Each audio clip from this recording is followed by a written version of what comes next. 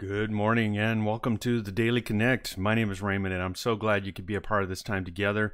We're looking at God's Word. We're seeing where the Lord is leading us and who the Lord is calling us to be. Today is Saturday and this is a pre-recorded message, but I still want to make sure that we cover God's Word every single day of the week. Today is no exception.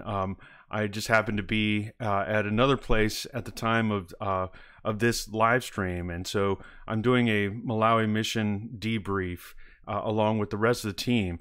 And hopefully you're able to join. If you are, great. If not, I'm glad you're here and looking at God's Word. And we've been going through the book of Numbers, and it's an opportunity for us to really see how God instructs a nation to mobilize regarding worship, regarding the spiritual inheritance, this allotment of land, and all of this found in the book of Numbers. If you've been following along, this has clearly been more than just about a census. In fact, it talks about census, but in reality, it really doesn't do it justice.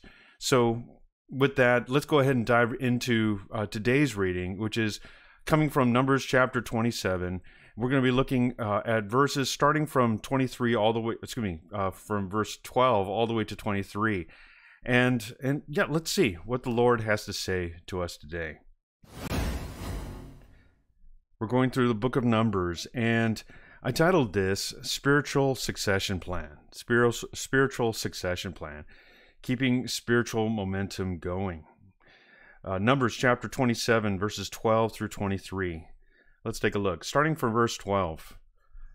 The Lord said to Moses, "Go up into this mountain of Abiram, and see the land that I have given to the people of Israel. When you have seen it, you also shall be gathered to your people, as your brother Aaron was. Because you rebelled against my word in the wilderness of Zin, when the congregation quarreled, failing to uphold me as holy at the waters before their eyes.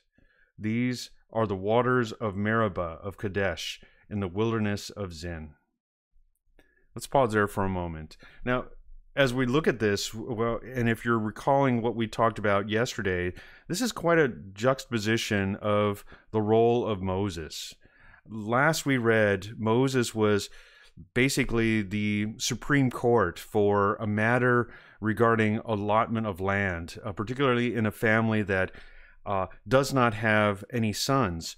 And as a result, the concern was this particular family would not have an allotment, and really to carry on the spiritual legacy, and have this concern that they're going to die out and be considered as God's judgment. But in fact, God has a way. God has a way to keep that spiritual inheritance within the family, and not just addressing this particular family's matter, but also as a precept for the entire nation. And then to go from that, Moses' high role in that, to now Moses facing the fact that he's not going to enter into the promised land.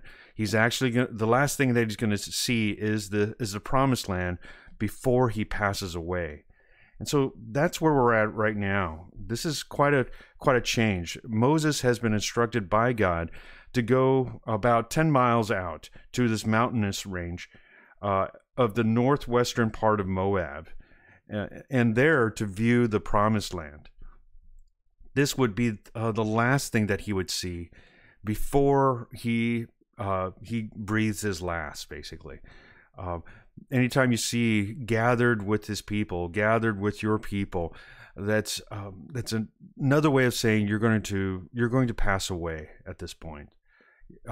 And it's actually a good thing in that when one is gathered with your people, gathered with your fathers, it's really to say you're going to now join with your forefathers where they are at. It's a spiritual family reunion, if you will.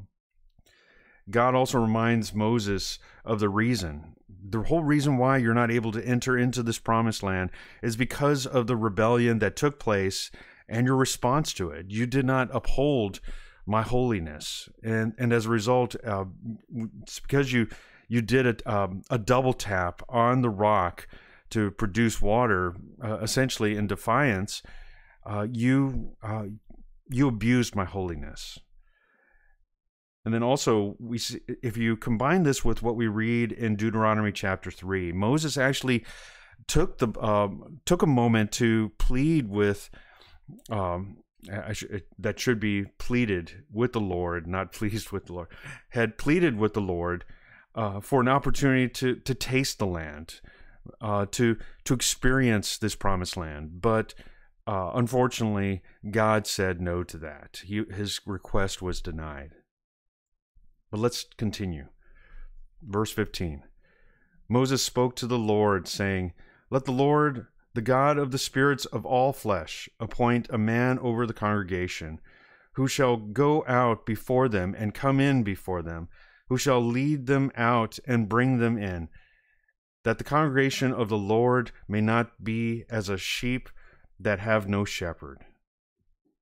So here Moses turns around and says to God, I need to be concerned about the welfare of my nation. Lord, would you be willing to raise up a leader for this nation, a leader that can lead them in and out, and to follow wherever he goes.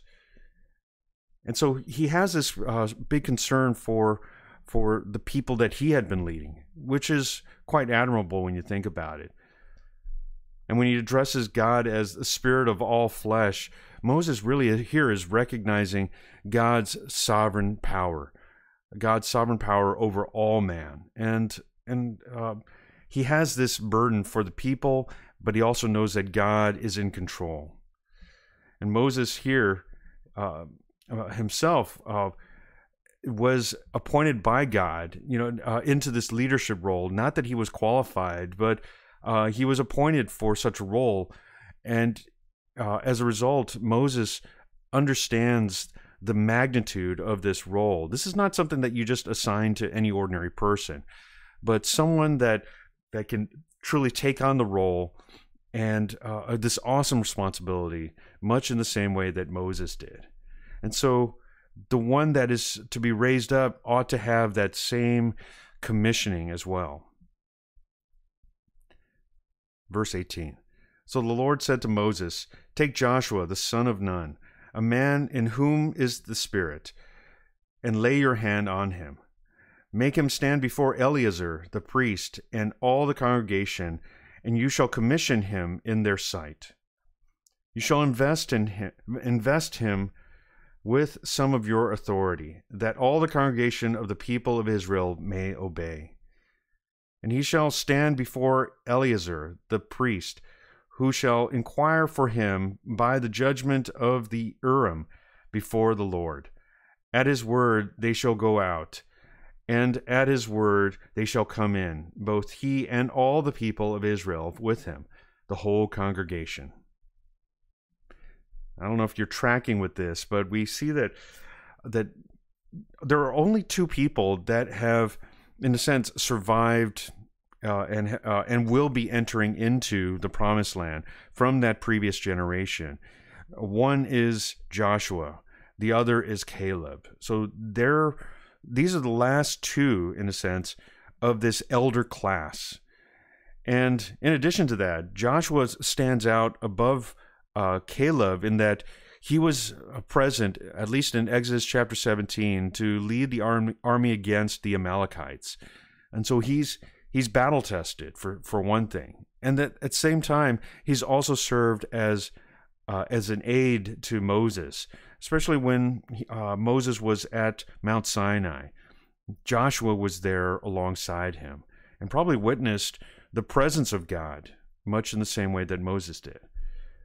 This mention of Urim, along with Thummim, these are the stones that are found on the breastplate of the high priest. And so there's something special about swearing by or commissioning by these stones to essentially say these stones represent authority found in Eleazar. And so what are we seeing here? Joshua actually is conferred partial authority from Moses. Again, notice the language here. It's not that Moses invested all of the authority over to Joshua. And we also see that Eleazar plays a role alongside Joshua. And so what's happening here is that Joshua is given the authority to lead, but he doesn't have that same relationship that Moses did, in that he has to partner with Eleazar, who is going to consult God. And so between the two of them, between Eleazar and Joshua, they will have the full authority that Moses singularly had. And then also we see that there's this obedient consent that is going to come from the people as well.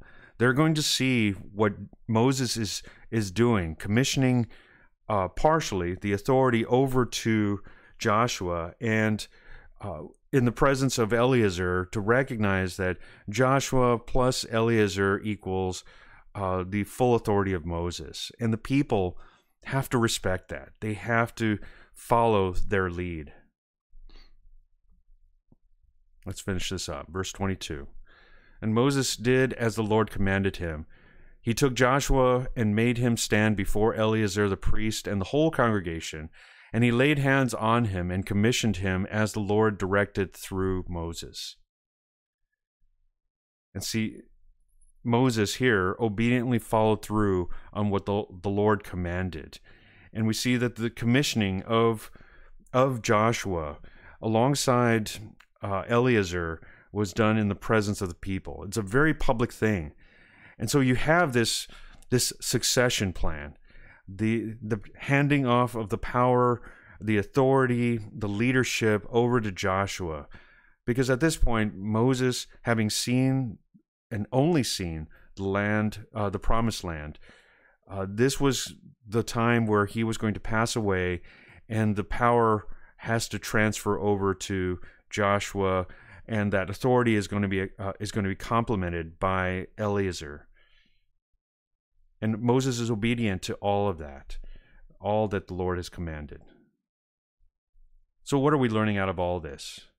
If I were to take a step back and look at these verses here, this transition of power, this handing off of authority, for me, I see this.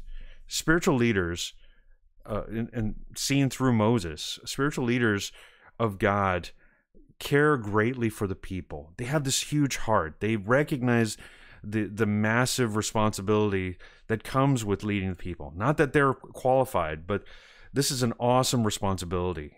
And they take great care in that for the people, for the sake of the people. And they're intensely concerned, immensely concerned with raising up the next leaders to make sure that there is this transition of authority and power, because this is such a huge task, because there's such a huge responsibility involved in this. Spiritual leaders take these things seriously. As Moses did, so we ought to as well. This is not something that we should just take lightly. Amen. All right. Once again, thank you everyone for sharing in this time together, for, again, setting aside the best part of your day and giving it over to the Lord. I really believe that God is going to bless you through this. And yeah, I hope you have the opportunity to kind of meditate upon this word a little bit more throughout this day. And let's continue to pray for one another. I really appreciate you just going on this journey through the book of Numbers together with me. Don't forget to like, share, and subscribe. Let's do our part in promoting God's word on this platform by influencing the YouTube algorithm.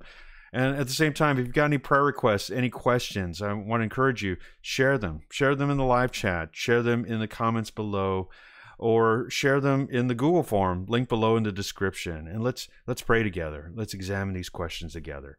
All right. With that, have a great day. Have a great weekend. I love you guys. Praying for you all, and I look forward to seeing you all soon. Take care.